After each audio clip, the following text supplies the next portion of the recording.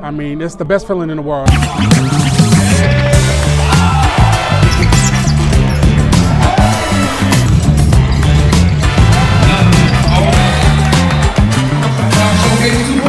I say it's the most beautiful gym in the world.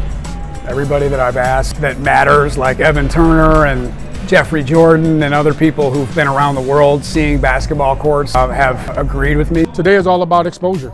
I mean, simply. Lathan Somerville, who's going to Rutgers. We have Angelo Saravino, that's going to Northwestern. Chris Riddle, who just committed to DePaul. It's about 25 college coaches in here, over 90 media people here, writers, bloggers. The event is being live streamed. We're having a network event that just happens to be basketball being played. We're trying to create something here that gives these kids an opportunity to play, but it's bigger than that. Bringing kids from all over the city downtown and saying, hey, this is an office building, it's beautiful, it's amazing, this could be yours. Build a network for the future, Chicago basketball network that people can lean on to get jobs, you know, make connections in the future.